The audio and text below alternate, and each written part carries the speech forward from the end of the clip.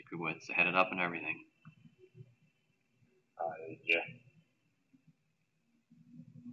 All right, so that's our parabola, although the computer one is much prettier than what I just drew in there. So for our domain, and I would start the same way that I would have started last year when we talked domain and range. Since the domain are your x values, ask yourself first, can I just say that this goes to a negative infinity or not? Which means, does this graph continue to go left forever? Yeah, okay. So we can say that we do start at a negative infinity. And would this graph, clearly it's going up forever, but would we agree that it is going to be heading off to the right forever as well? Yeah. And since there's no gaps in here, there's no holes or whatever, we're going to hit every single x value along the x-axis that we could hit, negative infinity to a positive infinity. The range, however, now is the first one where we now have to kind of think a little bit, because what I would again start with is, does this graph go down forever? So does this graph go down and down and down forever? No. So this is the first one where we're not going to be able to use an infinity to define our interval. So the question would then be, if we can't go to a negative infinity, what is the smallest y value that this graph would hit? All right, Nora, what do you think? Nora? 1. Good. We went right through here at a 1. That's the smallest y value that we would hit. Does the graph go up forever? Yeah, so we can put an infinity here, and we know that this is a parentheses. So now for the first time, we have something that's not infinity, so now we need to talk, okay, is that a parentheses, or we also sometimes used a bracket? What do we think? Is this going to be a parentheses or a bracket? Cam? A bracket. Good. Do you remember why, Cam? Because it's positive, right? Yeah, because it's positive or something like that. I completely forgot everything. It doesn't necessarily have to be positive. What we're just looking for is, does our graph actually hit the value of 1? Does it cross the y value of 1? Yeah. And because of that, that's why you're going to use a bracket. So the bracket is correct, and we're going to use a bracket to indicate that we actually hit the 1. The times you would use a parentheses, let's say I gave you that same exact graph, and let's say, remember how last year sometimes we would have holes in our graph? And then this is still going to be a 1. Since we don't... I remember that. That looks familiar. Yeah, so when we started dealing with holes, that's when a lot of times you start dealing with your parentheses. All right? But as long as we touch the graph, which we do here, we need to make sure that's a bracket. All right? Next one, an exponential graph. We should have an idea of what that looks like. I'll give it to you so you can then look at it. So if we just did 3 to the x, this should look exactly what an exponential graph you've been told looks like. So it starts out growing slowly here. It's slow, slow, slow, slow, slow. Then eventually an exponential graph takes off very quickly. Do the domain and range for this one.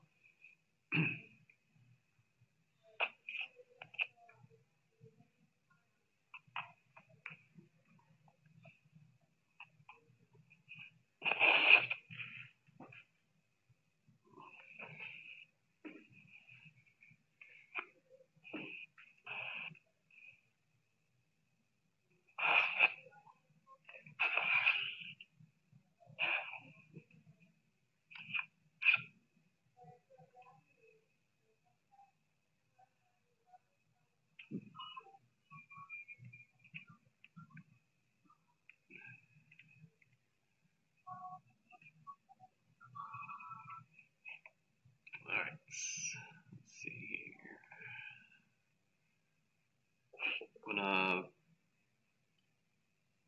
I'm actually going to try to keep that there because I want you to see something with this one. All right, so before I write, let's do our domain, see if we got this. Does this appear our graph goes to the left forever? Yeah, so to start out the domain with a negative infinity, I would hope we could all get. Would it appear, even though it goes off the screen, would this appear that it's going to tend to go to the right forever, even though we lose track of the screen? Yeah, okay, good. So starting to shake our heads, we're starting to get this a little bit. So this domain would also be a negative infinity to a positive infinity. Okay, so the same answer you got for part A, same answer you got for part B. The domain is still negative infinity to positive infinity. The The range now, I'd be very, very impressed if we got that range. Any brave souls out there? All right, Cam's a brave soul. What do you got, Cam? 0, infinity. All right, so Cam's parentheses for what? Over the infinity and the 0 because it's not a 1. Okay, so Cam's, we all agree it was negative infinity to infinity for the domain. And then our range, so parentheses 0, comma, infinity. Like that? Yeah. All right, so let's pull this back up. All right. Well, Cam, you're a genius. All right. Wait, really? I was right. That is correct. 100% correct. That's really, really, oops. I can't touch that, otherwise I lose my camera or my calculator. Good. If you got that, that's really good. Definitely goes to infinity. So hopefully we have that part of this. Definitely going to shoot up to a positive infinity here. So then the question was, he saw that it went under a 1. See how it's leveling off towards the x-axis here? That's your y value of 0.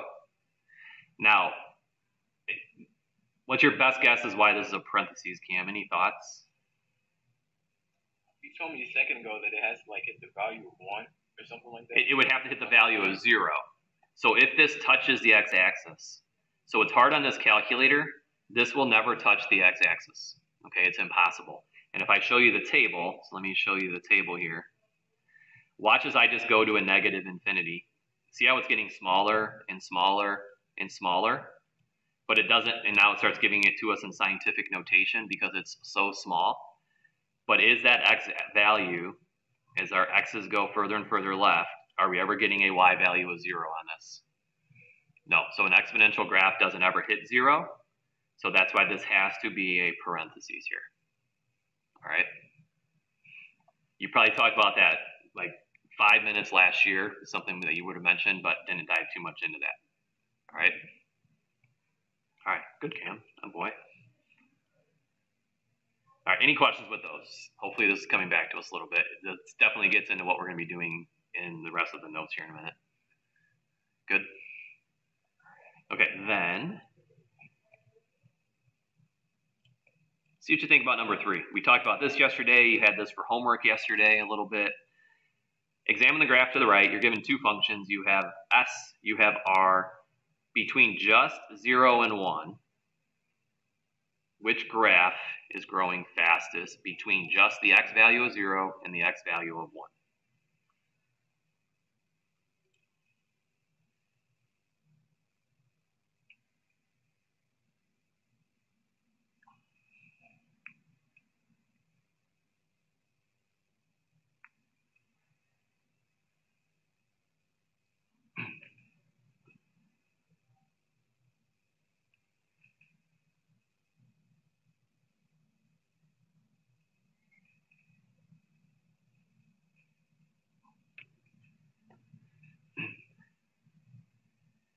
Okay, using some similar logic that I explained this yesterday, and there's a couple different routes we could take, but I'm going to go with that route first. Do we agree they start at the exact same spot? So if they were racing at the time of 0, they're in the same location. It's basically the start line.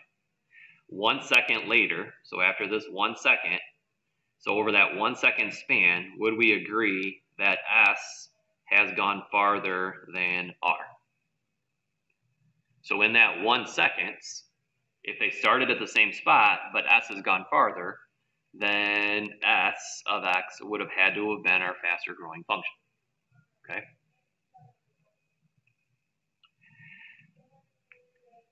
The next one, I'm going to use that logic, then we're also going to want to talk about something else here too. Between 2 and 3. So now go between 2 and 3.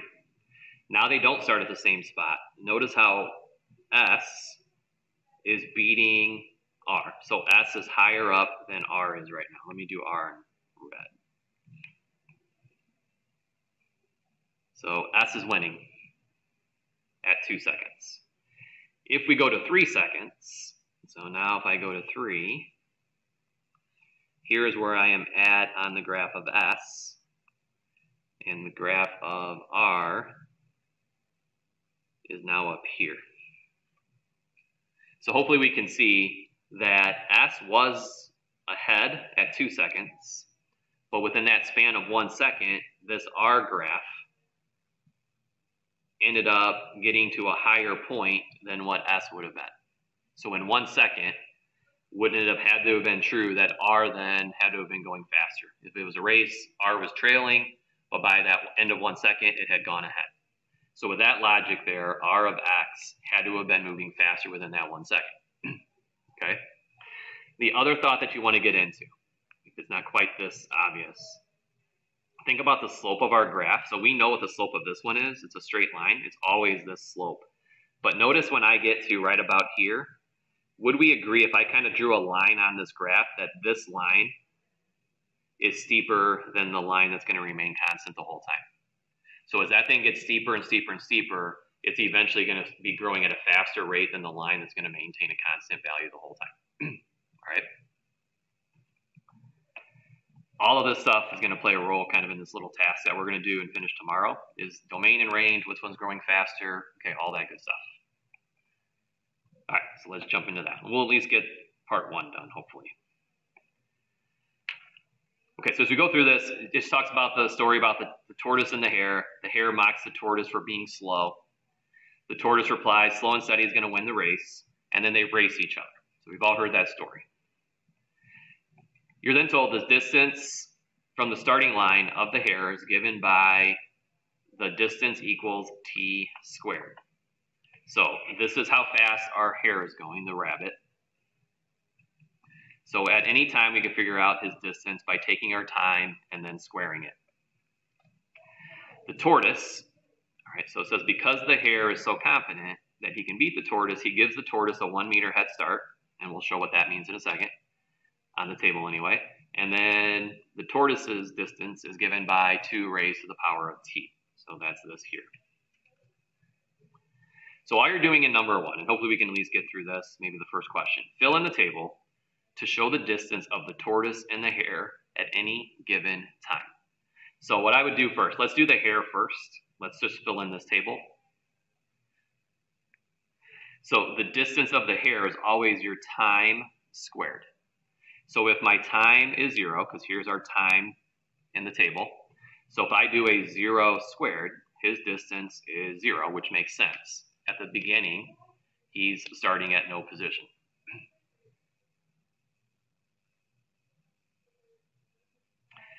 After 1 second, you're going to do 1 squared. So now he has traveled 1. And then what unit did we give here? 1 meter. And then we just continue on down that table. 2 squared would be 4. 3 squared would be 9, 16, so on and so forth. So I think we can all do that. So fill in that side.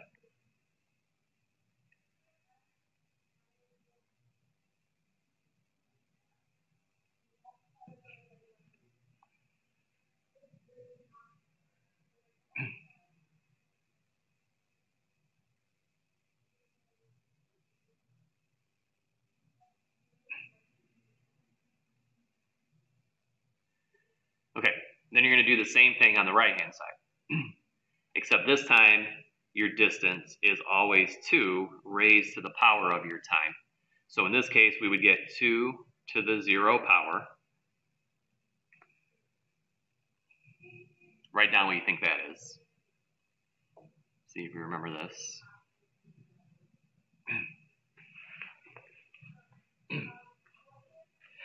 And then if you don't believe what I'm going to say right here, throw it into your calculator. The calculator never lies to you. But if you recall, anything raised to the 0 power, mysteriously, is a 1. So 2 to the 0 should be a 1. That's why in the setup of the problem, it tells you that the hare gives the tortoise a 1 meter head start. So he starts at the beginning. He gives him a 1 meter head start at the time of 0. All right, continue on down the table. 2 to the power of 1 would just be 2. 2 to the power of 2 is now a 4. And again, all I'm doing is taking this expression here and raising it to whatever time we are at. So in this case 2 cubed. So 8. Then you would do 2 to the power of 4. So now we're just doing 2 times 2 times 2 times 2, 16. And then you should be able to fill in this table, even if you don't know off the top of your head what like 2 to the 7th is. If we just look at our pattern off to the right here, aren't we dealing with an exponential function? We can just continue on with that pattern without having to do like 2 to the 9th. Because 2 to the 9th off the top of your head, you probably don't know. But we do know we're just multiplying by 2 every time. So 32, 64, all the way on down. All right, so finish that side off.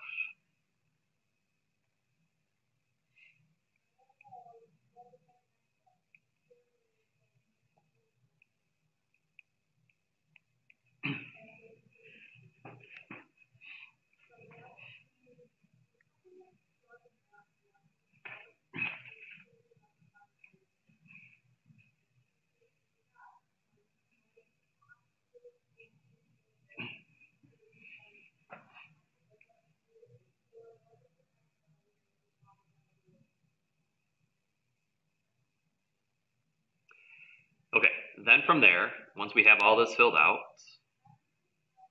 we actually might be able to do this because this is a pretty quick little problem. Now that we have all that data in the table, I'll give you 2 minutes of silence. Answer 1 through 4. So just go 1 through 4, see what we come up with.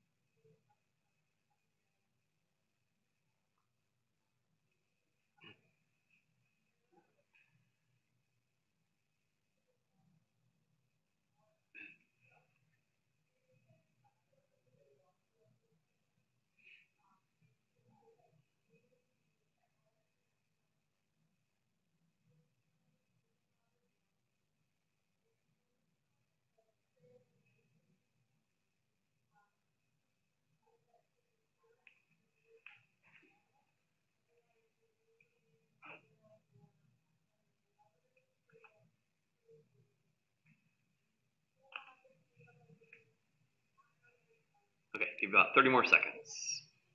Don't overthink it. I think you can get all these.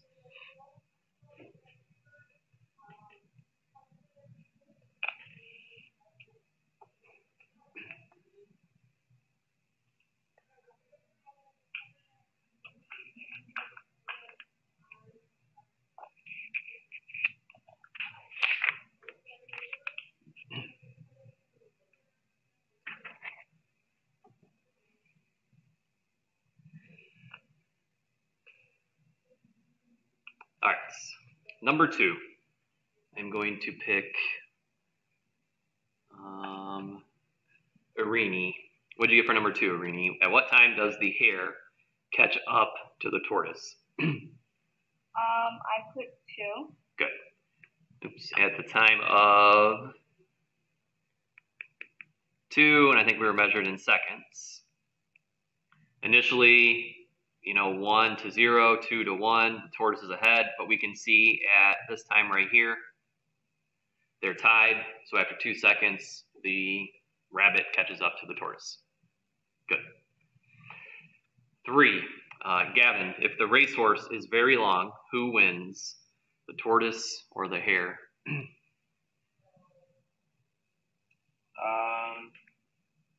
The tortoise. All right. And why did you say that? Because by the end, the seconds were all the way up already. Say that one more time now. For the tortoise. Say that one more time. I didn't catch all that. The time it took, the time in seconds for the distance was way higher for the tortoise than the hare was. Okay. Let's say this. Let's say the distance was way higher, because I think you're looking at these values over here, right? These are our distances. So we would have traveled 32, 25, 28. So basically what he's saying is the distances are far greater.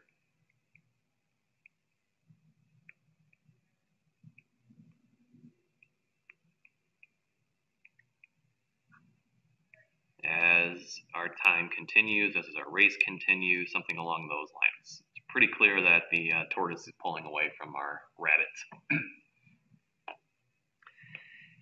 And then 4, let's go, Rebecca.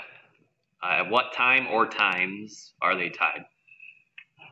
I said 2 and 4. Good. So 2 seconds we had already identified, but if we come up here to 4, they're also at the same place at 16. So we would say at t equals 2, and then at t equals 16 seconds. Okay? So what you want to get out of this, and we'll wrap this up tomorrow.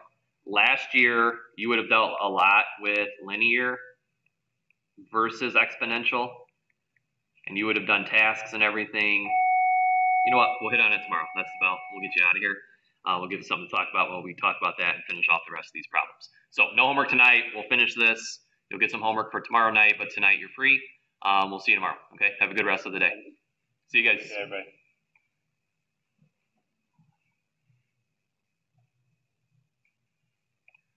I'm going to start calling on all the people who don't have their cameras on, saying that they don't work, because I'm not buying it. Yeah, all these cameras can't be broken. No.